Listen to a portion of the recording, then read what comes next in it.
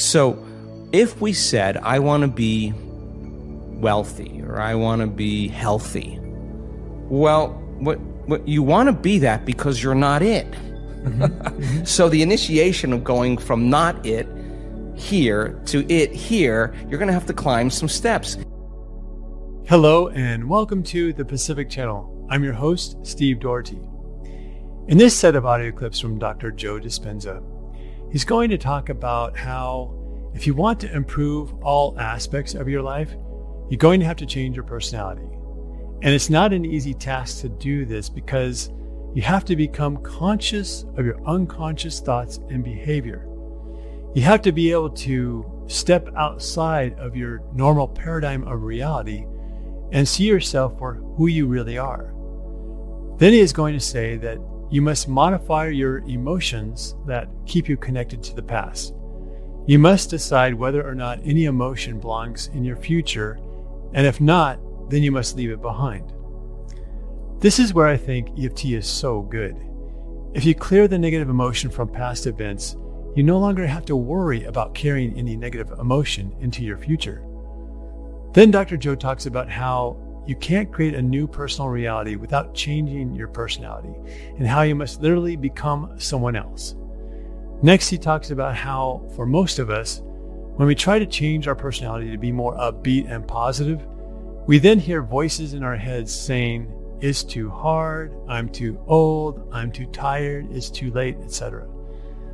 What is happening is that the body and the subconscious mind revolt against any conscious mind thinking and wants to hold on for dear life to the familiar and not the unknown, even if it means a better future or well-being for you. Your subconscious mind and body want more than anything else to hold on to cognitive congruence, which simply means that all of your beliefs, negative or not, fit nicely together and are never challenged. In other words, your subconscious mind and body have worked really, really hard to keep you safe in the world by creating beliefs about yourself. So you have a belief about how worthy you are. You have a belief about what your limits are. You have a belief about what you are worthy of receiving. You have a belief about how good of a public speaker you are. You have a belief about how smart you are. And all of those beliefs are created by experiences in your past that cause you to create those beliefs.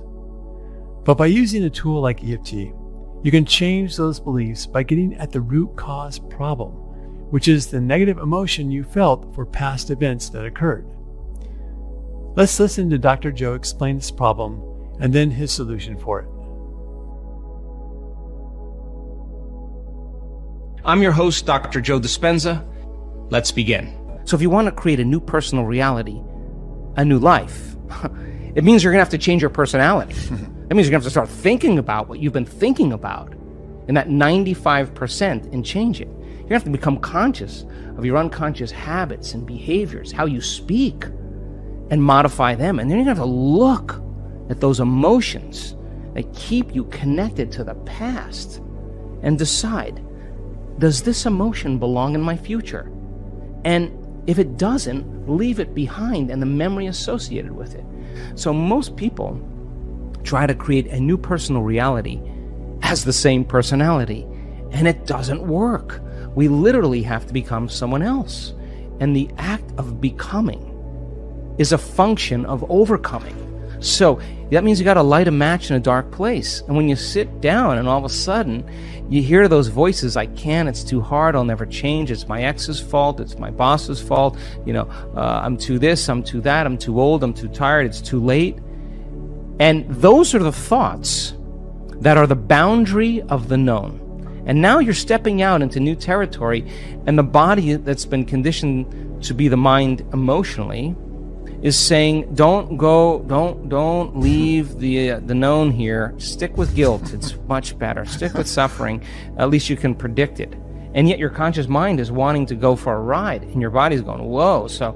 So then it may take a little time to help the body out of the past. It takes some time, right? So then the person can have a great meditation and feel really connected. and then get up and then get frustrated on the freeway and judging everybody else. I mean, you just disconnected from the energy of your future, and you're back to the energy of your past. Don't expect anything to change. And if you tell me it's because of that person or that circumstance, I'm going to say, oh, you're back to the unconscious program of being a victim in your life. And so there is a period, a grace period of transformation where we have to cross this river from the old self to the new self. And that void, that unknown, is the neurological, the biological, the chemical, the hormonal, the genetic death of the old self. And most people, the moment they step out, and the hardest part about change is making a new choice. The moment you make a new choice, get ready. You're leaving the known. It's going to be uncomfortable. It's going to be unfamiliar. There's going to be some uncertainty.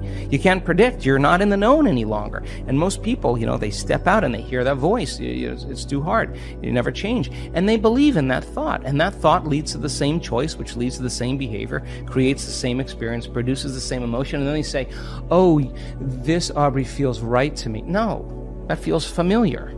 So then, if you're becoming conscious of how you speak, you're sitting in your meditation and you're becoming aware of how you act, that you complain and you blame and you make excuses, you feel sorry for yourself, you judge other people. Now you're conscious of what you were unconscious of. That's a victory too. We're all faced with great opportunities, brilliantly disguised as impossible situations. For me, there's no school of ancient wisdom that you need to go to be initiated. Your life is your initiation if you're paying attention. So we meet challenges in our life from a certain level of mind, right? A certain level of consciousness or unconsciousness. And even Einstein said we have to go to a greater level of consciousness than the consciousness that's created the problem. Well, what is consciousness? Consciousness is awareness. And awareness means possibilities that you haven't thought of before. So we confront problems or challenges in our life. And as a side note, I was having breakfast with a researcher just last week who's studying what happens when we perceive a condition in our environment as a problem, how it weakens the organism. They're measuring this. And when a person sees it as a challenge, how they draw energy, they raise the energy of their body back into order. So if we said, I want to be wealthy or I want to be healthy, well, what you want to be that because you're not it. So the initiation of going from not it here to it here, you're going to have to climb some steps, and there's going to be some blind spots. So you try it out and it doesn't work. Well, that's because there's a part of you that's still in a habit. There's part of you that's still unconscious. Okay, so what is it about myself in that circumstance that I am feeling about that circumstance, and that feeling is causing me to think about it? So you say, oh, it's impossible, they'll never change, I'll hire a hitman, I'll hire the mafia, I'll hire an attorney, I'll have my friend's friend to talk to him, and nothing changes, right? Well, you're not separate from that experience. You're involved in it, and how you think and how you feel broadcasts energy into the field. So your energy is the same every day, and as long as your energy is the same, nothing's going to change in your life either. And nobody changes until they change their energy. So then, what piece of knowledge, what piece of information, what would love do? What would greatness look like? Okay, I don't know. All right, well, certainly somebody in history has faced this problem. Don't get on Facebook and say, does anybody have any answers? Don't get... Go look it up and study and read and learn. You'll own it.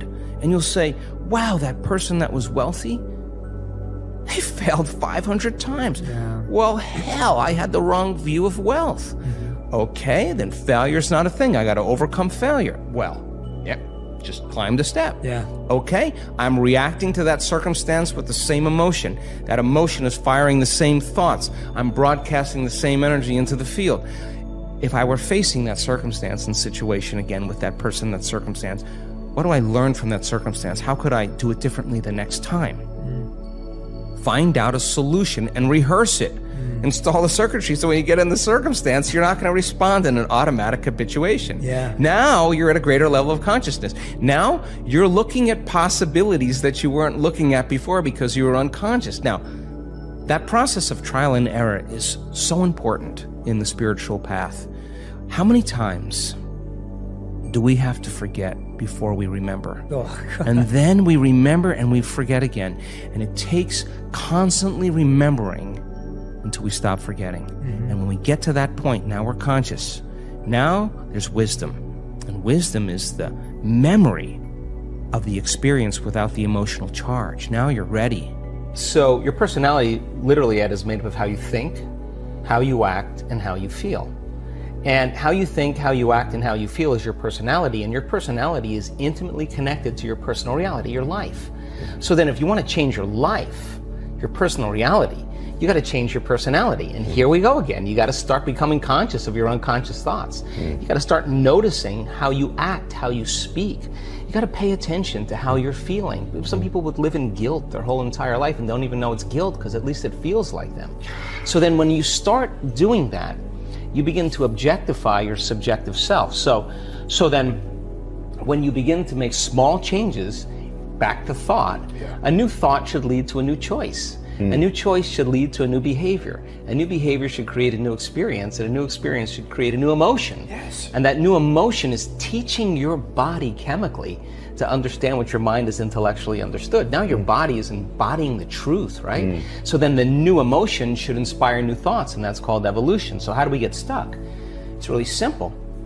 The stronger the emotion you feel from some event in your life, be it a betrayal or a trauma or whatever, the more altered you feel inside of you, the more you pay attention to the cause outside of you. So the brain takes a snapshot. It freezes an image and embosses that pattern neurologically in the brain. That's called a memory. So we create long-term memories from strong emotional events. Teach a person then how to trade that emotion for an elevated emotion. Now, trade the emotion for an elevated emotion. Right. So you're going to give that up and you're going to practice feeling gratitude as an example. Yes. And the person says, well, I can't feel gratitude. And I say, absolutely you can, because you don't practice feeling it. You practice spending most of your time feeling hatred and frustration. So now it's going to take a little time to cause that heart of you to bloom, or your heart of yours to bloom. Once they're able to feel even the smallest measure of gratitude, where they start feeling appreciation, thankfulness. Gratitude, it's emotional signature. When you get something, when you're receiving something, when something has happened to you, or when something is happening to you, you say thank you because you're receiving something. So the emotional signature of gratitude means the event has already happened, where it's happening to you. So the moment you open your heart and you feel gratitude, well, that emotion then is telling the body that the experience has already occurred, and the thought then can make it into the body because it's consistent with the thought. So now you're beginning to program the autonomic nervous system into a very specific destiny. You got to maintain that modified state of mind and body your entire day, independent of the conditions in your outer environment, independent of your body's cravings of those emotions and habituations, and independent from time. And if you can, get ready, because something weird or unusual, some synchronicity, some coincidence, some opportunity is going to land in your lap, and you didn't have to go and get it. Yes. It came to you. Now you're the vortex of creation. So if you say to me, well, I was feeling gratitude, but then there was traffic, or my coworker sent me a nasty email, then I would say, oh my God, you mean you're allowing your environment, your outer environment, to control how you feel and think? You're back to the unconscious program that you're the victim to your life. You got it. But when you start producing those outcomes in your life, you're going to pay attention to what you did inside of you, and you're going to believe more that you're the creator of your life and less of the victim of your life. I really think that when the survival gene is activated, preservation is the key. So we can have 10 things that happen really great in our lives. You have a family member or somebody you know that does this. They have 10 really great things happen in their one thing bad, and they focus on that bad thing. Why? Because the survival gene is activated. They want to make sure it doesn't happen again. So you put your attention on it because you don't want it to happen again. So what people do when they're aroused is they start thinking it's going to happen. So they actually select the worst case scenario in their mind, and then emotionally embrace that future before it happens. And they're conditioning their body to become the mind of anxiety and fear. So in preservation and in survival, if you prepare for the worst, anything less that happens, you have a better chance of surviving. So that's the mechanism that takes place. So Survival means you better take care of your body. Yeah. You better be aware of your environment and make sure there's no threats, and so you got to keep your eye out there. And you better be thinking about the future. If the word meditation means become familiar with, right? Yes. Then, people say, oh, well, you shouldn't focus on the negative. Well, really? That's 95% of who you are. And you got to begin to dismantle or denature that old personality. And that means you're going to have to come up against the cravings that the body has emotionally. Like it's 8 o'clock in the morning and you're doing your meditation, you're normally in traffic and you want to get angry and your body's going, hey, you're off schedule. So let me just find something that's mapped in the brain that I'll bring up a past experience why you can feel a little anger. Well, now, once you become aware of that, now the game is on, right? Yes. Because now you're working to become conscious of that and not go unconscious again. And it takes an incredible amount of awareness. Yes. It takes a great amount of consciousness, and you can't have consciousness without energy. So you got to raise your energy in order to get to it. Otherwise, you're going to be consumed. We would love to give back to our Pacific family for all the love and support they have given us. We are offering 2 lucky winners a ticket to Dr. Joe Dispenza's week-long retreat in Sunshine Coast, Australia, worth $2,300 each. To enter the giveaway, you must be a subscriber to our channel Pacific. Like this video, comment how our channel has helped you. Share this video with any 5 people. And stay tuned on our channel as we will declare the winner soon. Please refer to the description below for more info. Good luck.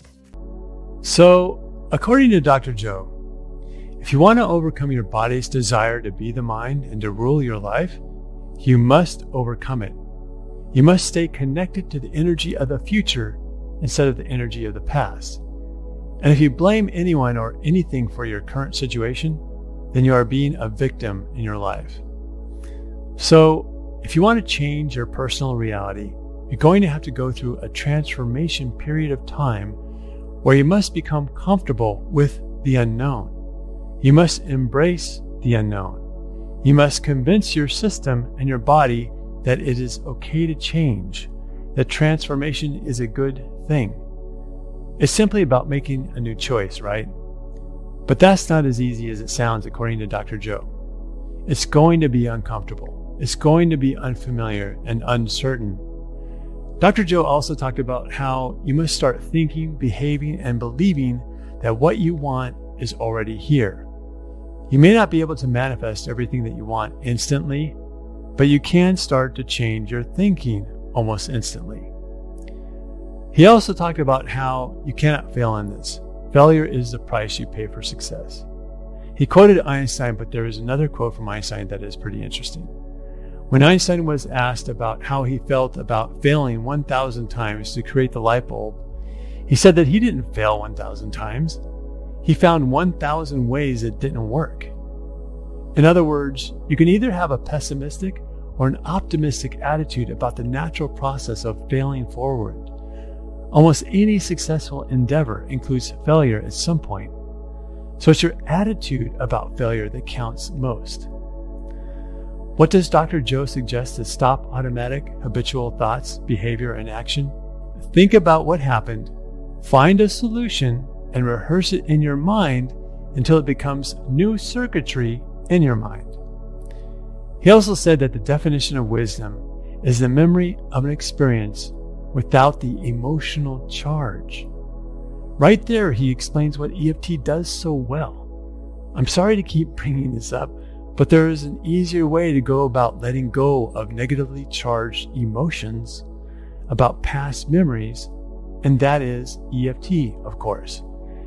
In addition, he said that the stronger that the emotion you feel from some event in your life, then the more you pay attention to the cause outside of you. Anytime that you experience some traumatic event or something that makes you feel bad, your brain takes a snapshot of it and stores it as a memory.